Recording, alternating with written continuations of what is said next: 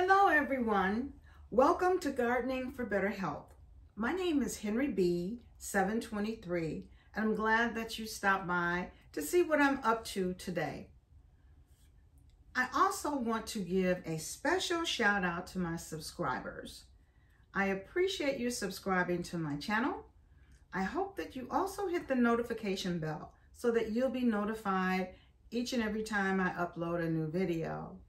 To my new viewers, thank you for being here. I hope that you find value in the content that you see today.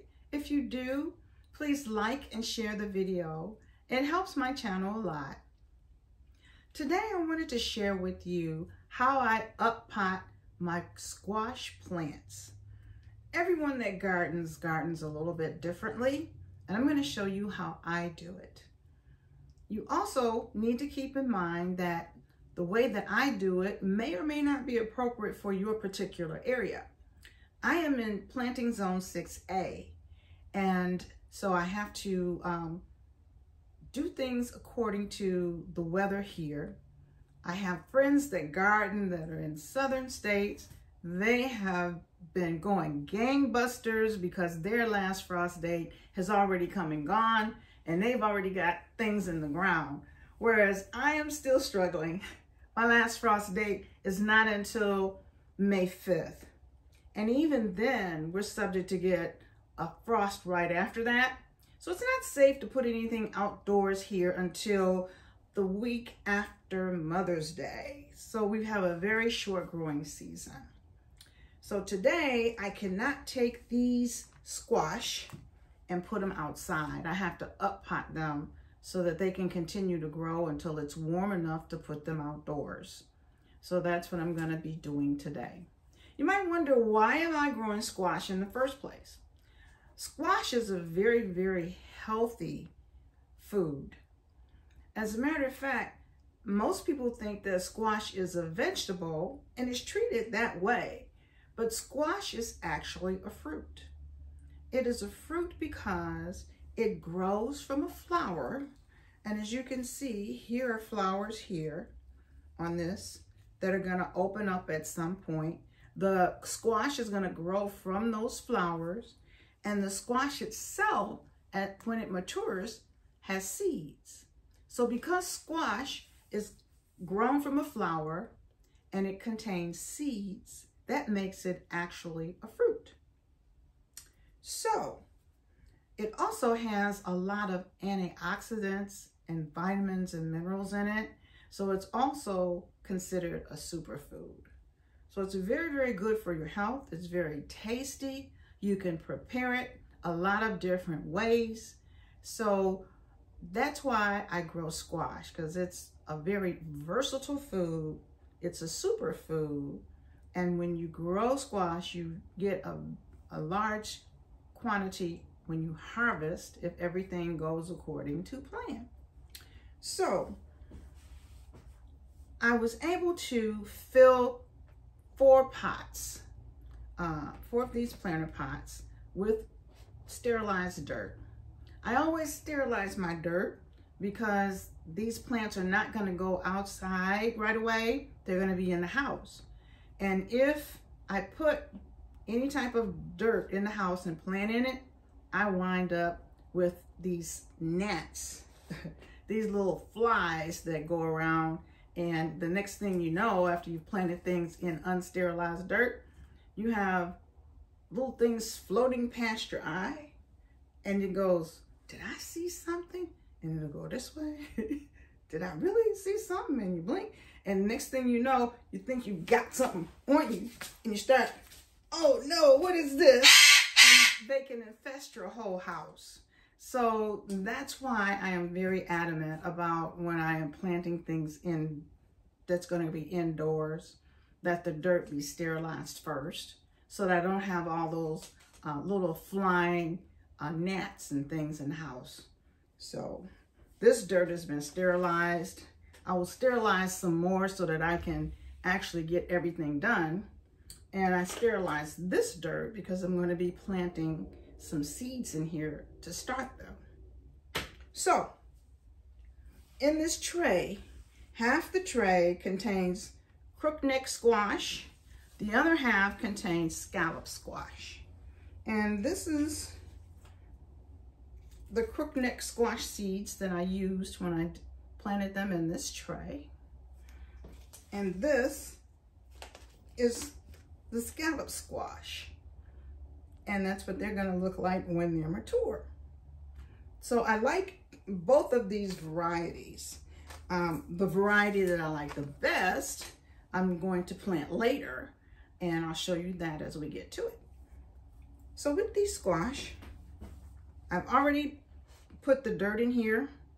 The pot is actually 2.9 quarts in size, and I have a little tray underneath it, a little clear tray to catch water when I water the plants.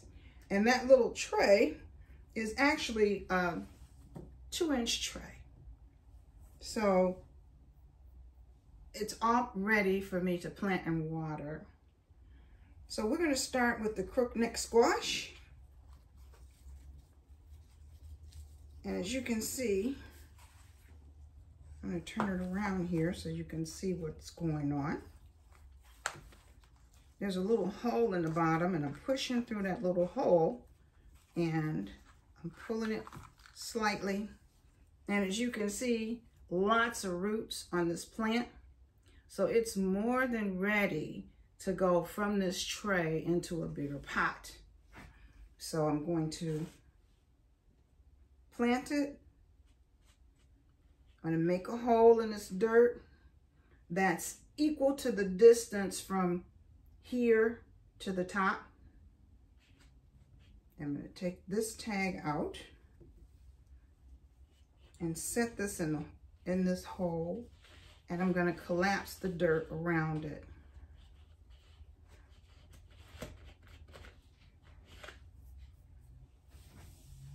I'll get them all planted. I have 4 pots. I'll plant this one. So I'm going to do today,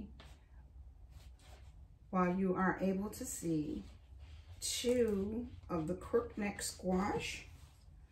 And I have tags for them so that I know what's where.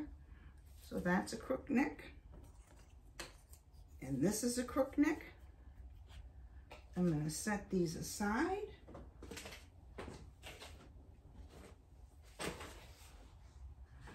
And then I'm going to plant 2 of the scallop squash.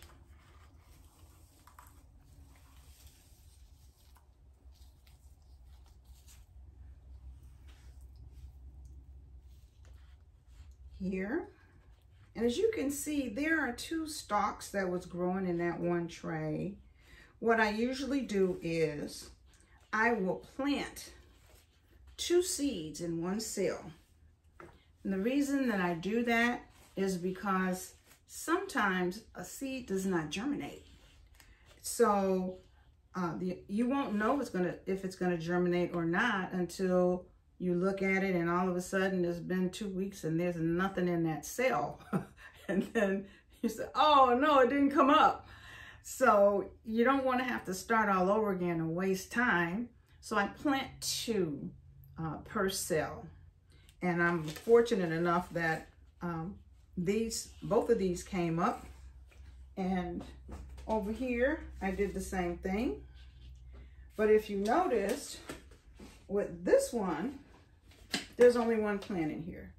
I did plant 2 seeds in that cell, but I only got 1 plant that germinated. So it's well worth doing 2 when you go through and you plant your seeds. So here is a scallop squash. Put the tag in there. And I'm going to take another scallop squash.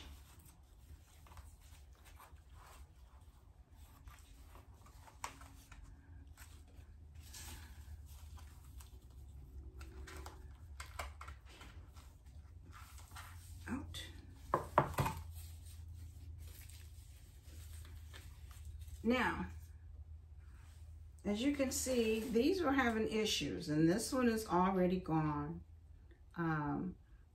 because it stayed in that pot too long before I transplanted it. So I'm just gonna gently work that apart, and I'm going to plant the one that is still viable in this pot.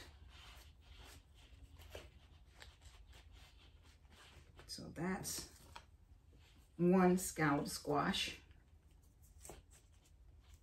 for this pot. So far we have 2 scallop and we have 2 crookneck. Now with these squash, I'm going to give them some supports. I do have some bamboo sticks that I'm going to put in here and attach them to the bamboo so that as they grow, they will have some support and continue to grow up without leaning side to side. But that's what's going to happen with these. I also am going to put some plant food in here. I'm not going to do anything that's going to make them sprout super fast, because at this point I don't want them to grow fast because I can't plant them outside yet. But I am going to give them some food because they've been growing in that cell and they need some nourishment. So what I'm using is Miracle Grow all-purpose plant food. And that needs to be diluted. They recommend a teaspoon of plant food per gallon of water. And I'm not going to do a whole teaspoon because these are very young plants. And I don't want to overdo it for them. So I put under a teaspoon in this 1 gallon water and stir it up.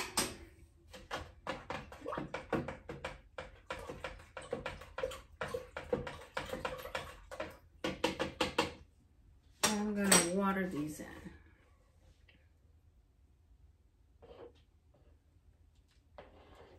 So because I'm using a liquid fertilizer, it will get to the plants very quickly because they're going to uptake it through their roots.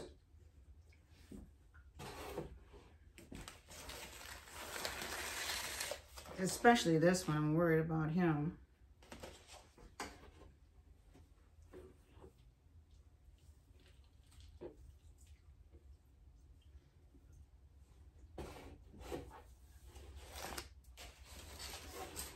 And I'm thinking this one is going to do really well. This one that has 2.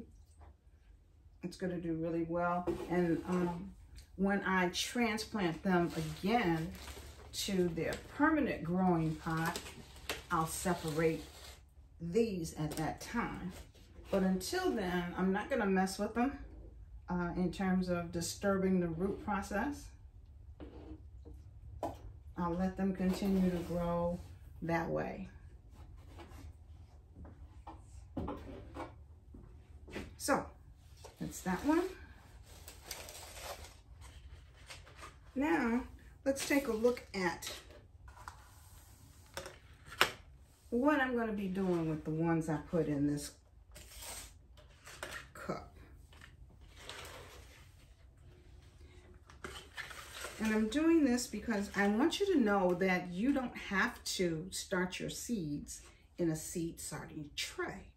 You can start your seeds in cups, okay?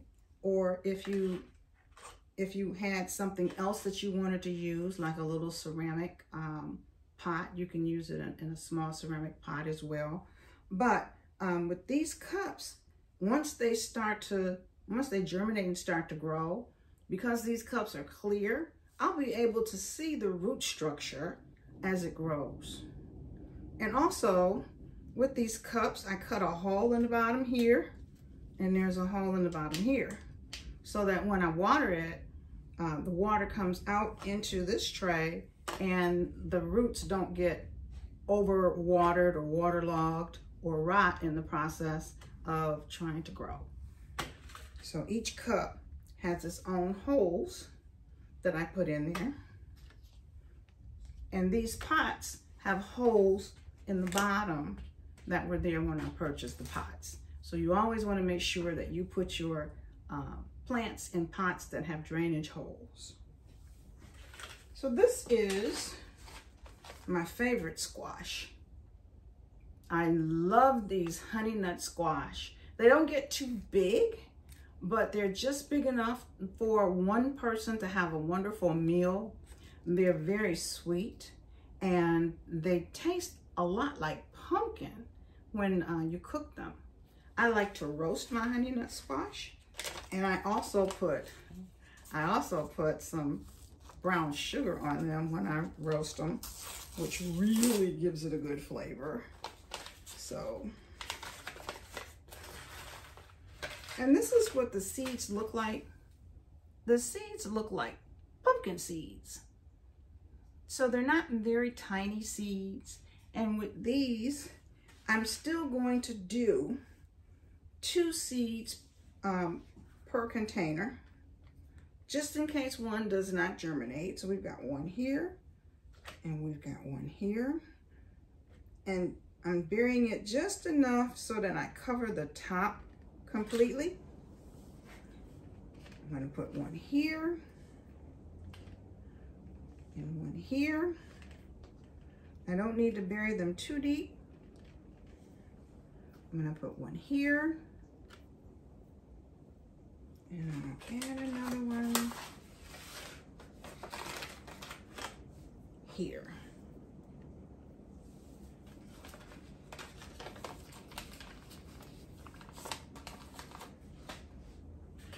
So I'll lightly cover these, pat it in.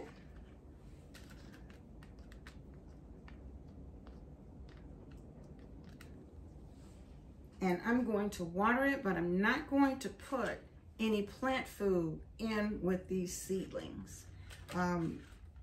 They're not going to need that until they actually grow and they get their second set of leaves, which are their true leaves. Until then, they're going to be able to sustain themselves from the contents of the seed itself when they germinate. So they're not going to get any plant food right now. I'm just going to give them some regular water to water them in.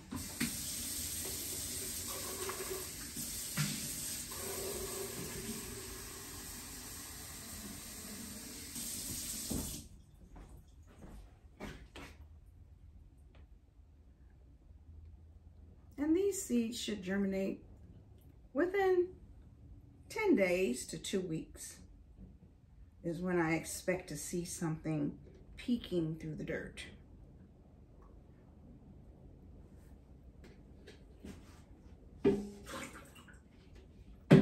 And I am going to grab the supports for that. One second. I'm going to grab the support.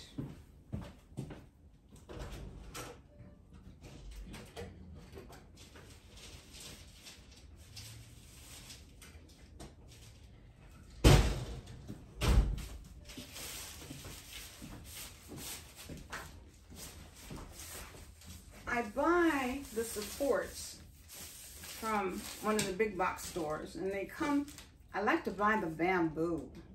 And this bamboo is long enough so that I can do more than one plant with it. I can actually cut it to the size that I want it to be. And you don't need anything fancy to cut it. I'm just going to use my gardening shears. First, I'm going to cut it in half, right about there.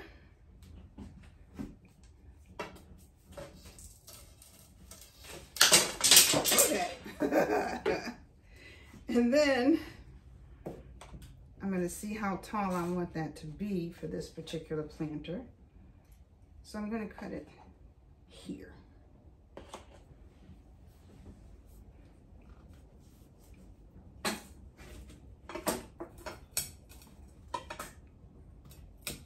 There we go. So I can put this in here with this one. And I have some twist ties that will gently hold it to the support. So I'll put a twist tie here.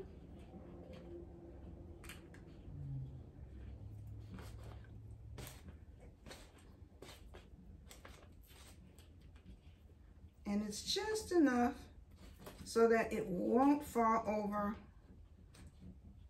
and it will conform to the pole. Okay.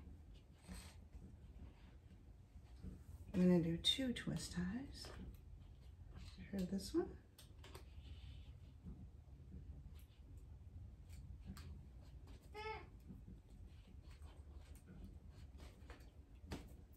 And when you're doing the ties, you have to be careful that you don't actually damage the delicate stems of the plants.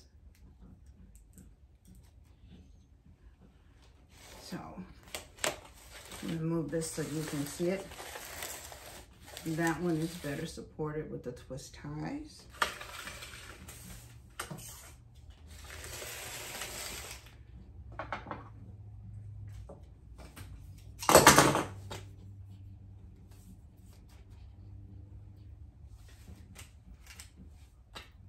Now, as you're watching this, think about how you do your squash, if you have grown some already, and leave a comment. Let us know how you do yours. It will be helpful to the other people that come to the channel to see your comments. I do respond to comments, so please give us your feedback as to how you do yours. I can cut this one here.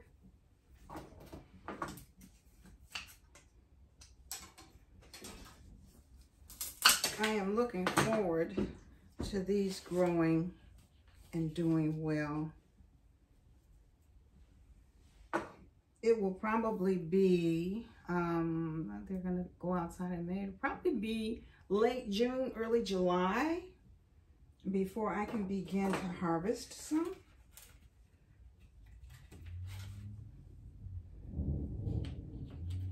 Here we go. Put this one to the support.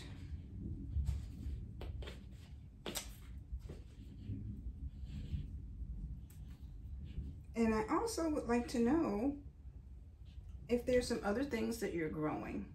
What else are you growing besides the squash? Are you a new gardener? Are you an experienced gardener? Let us know where you are in your gardening journey.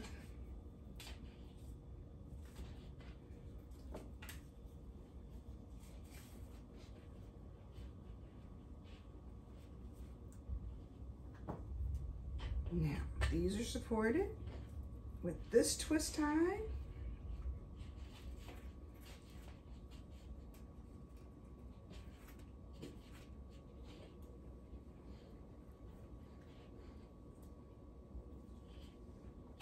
And there's that one. So those 4 are done. They have had their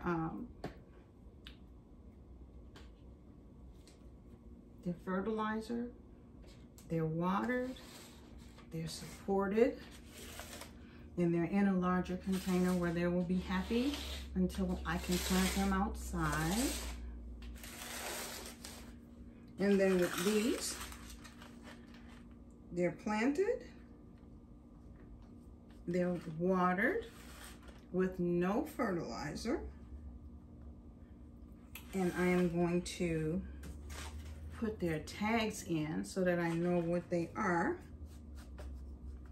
These are the scallop squash.